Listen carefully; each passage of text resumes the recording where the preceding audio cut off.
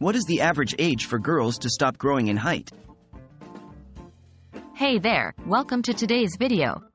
In this episode, we'll be discussing a common question. What is the average age for girls to stop growing in height? It's an interesting topic, so let's dive right in. Puberty and growth spurts. During puberty, both boys and girls experience significant growth and development. For girls, one of the major changes is the growth spurt, where they experience a rapid increase in height. This growth spurt usually occurs between the ages of 8 and 13, although the timing can vary from individual to individual. Peak height velocity. Peak height velocity, PHV, is the term used to describe the period of the fastest growth during puberty. It represents the point at which an individual grows the most in a given period.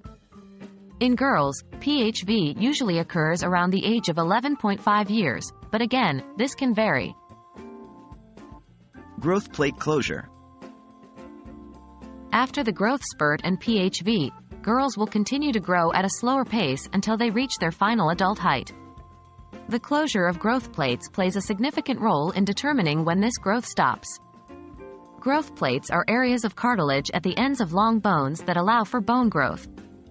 In girls, growth plates typically close around the ages of 14 to 15 years, which marks the end of the growth phase. Factors affecting growth. It's important to note that the average age mentioned here is just a general guideline.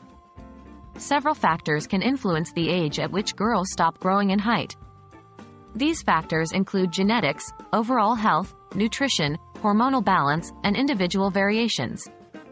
Therefore, some girls may stop growing earlier or later than the average age range. To wrap up, the average age for girls to stop growing in height is generally around 14 to 15 years, but remember that this can vary depending on various factors.